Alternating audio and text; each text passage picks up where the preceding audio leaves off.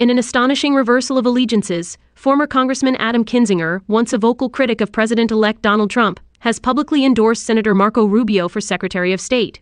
On tonight's segment, we delve into the nuances of this unexpected support, probing into Rubio's recent shifts on pivotal international issues, such as his surprising vote against Ukraine aid. What does this suggest about Rubio's evolving foreign policy philosophy?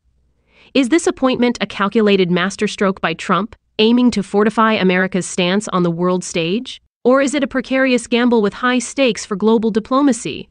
We'll explore how Rubio's track record on key issues like Iran and China could redefine America's foreign engagements. Further, we scrutinize whether Rubio's ability to adapt to Trump's demands could lead to a more assertive or contentious foreign policy approach.